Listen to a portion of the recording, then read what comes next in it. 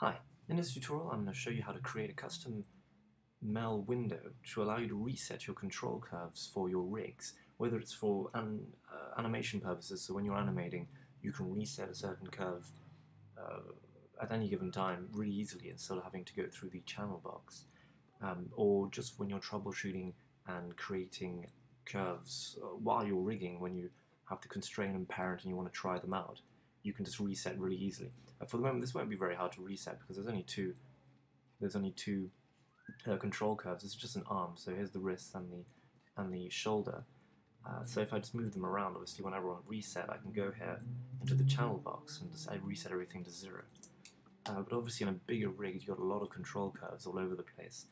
You might want to have buttons with names, and you can just reset the control curves really easily through the MEL window. So let's get this started. I'm just going to open the script editor. Let's clear all this, and I'm going to start off by writing down in comments what this is. So this is going to be a window to reset control curves. So it's going to start off by a global procedure, or global procedures, because we're going to have one for the shoulder and one for the wrist. So we're gonna start off with the shoulder global procedure. So the command for the global procedure is going to be global and we're gonna have to name it. So we can call it shoulder curve reset, and so that just explains what it is. So it's easy when you go through it. What exactly this does. So the global procedure, we're going to have to open it up with a curly bracket, and what do we want to do in the global procedure? We want to do what we would do if we did it manually. So that's meaning the select of the shoulder. So we do the select command and just take the name of this shoulder control curve, and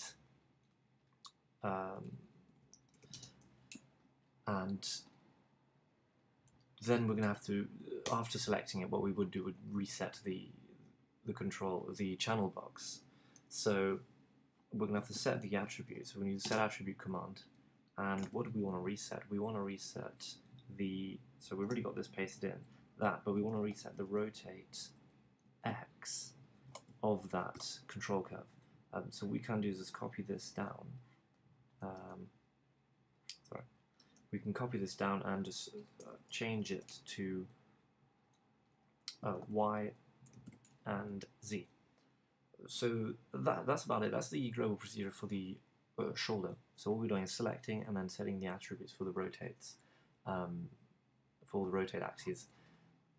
So if we continue down, we need to create a global procedure for the wrist. So let's name this wrist curve reset, and we're going to start off again with the open curly brackets. And what do we want to do? We want to select the let's just get the name again. So it's always good to copy and paste so you don't get the names wrong, because this command would not work with a different name.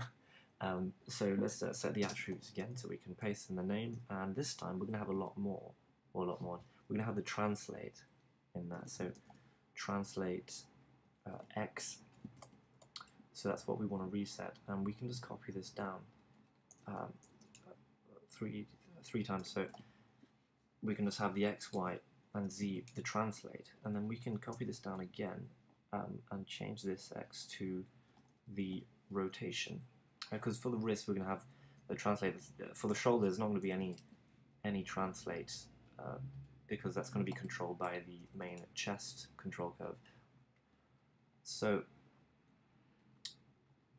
that's that for the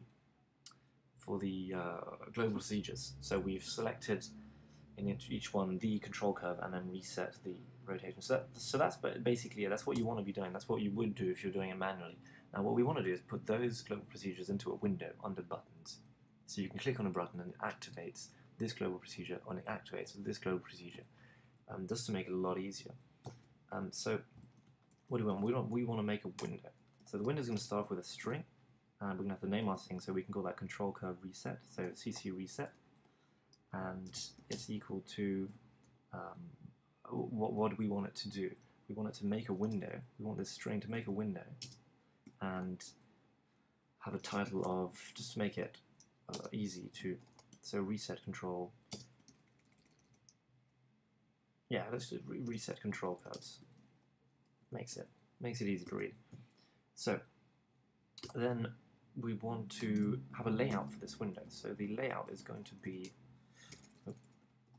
so let me just bring this up so you can, the window, here we go. So the layout, we want to have like a row column layout, and the number of columns set to 2. Well, mind you, actually, it won't make much of a difference just for these 2 here. If you had 4, so the 2 shoulders and the 2 wrists, this would be a better setup because you'd have the row column going down by 2s. In this case, it will make the same thing whether you have a row layout or a row column layout, because there's only 2. We're only making 2 buttons. So that's just a reminder for if you're going to make it for a full rig, you might want to set up a good number of row and a good number of columns to set up everything equally on both sides. So the first thing I want to do is reset the shoulder in this case.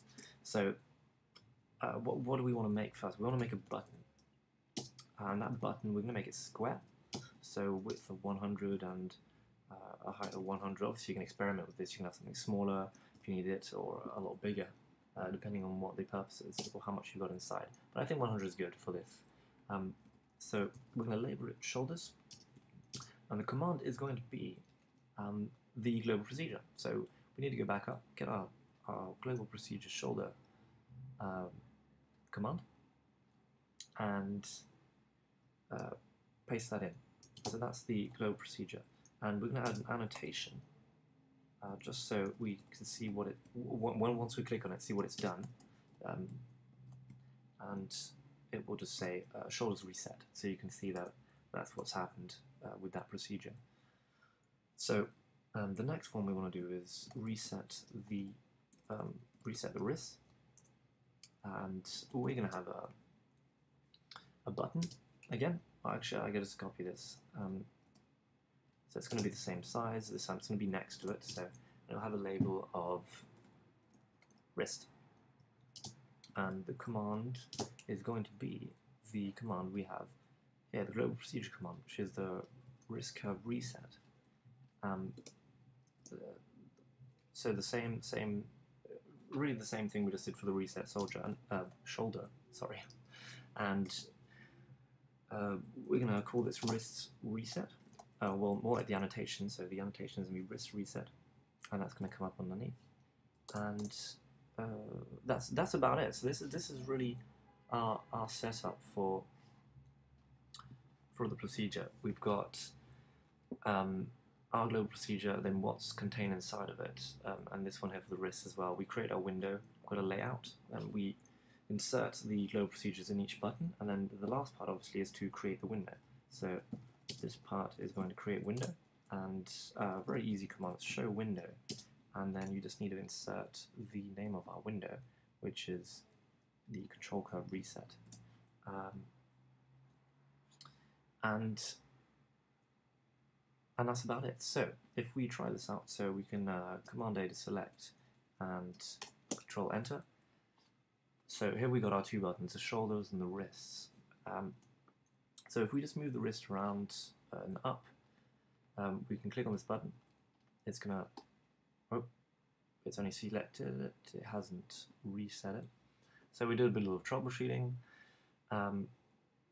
Why hasn't it?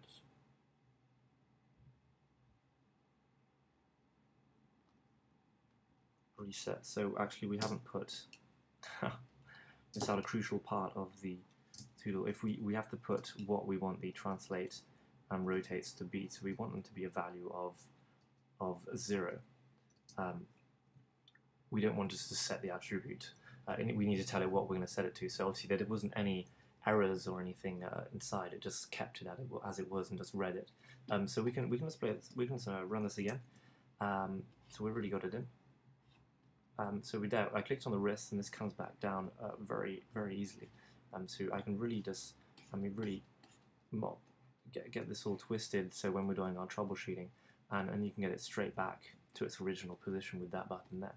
And the same for the shoulder rig. So what you can twist and turn this, you're going to be moving your character, and then you want to reset it. You click on this shoulder button, and it's right back to its original position. You can see that it's zero outs up here on both ones.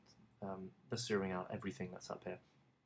So that's a really quick, a really good tip for just resetting a reset tool. So obviously you can use this in different purposes. It's not only for control curves, but I find it really handy when I'm doing the rigs for animation, so I can reset really easily on a certain part of the body. So obviously here you could have shoulders, left shoulder, right shoulder on this side, and then you can sort of have the body built in buttons, and you can reset certain parts whenever you want.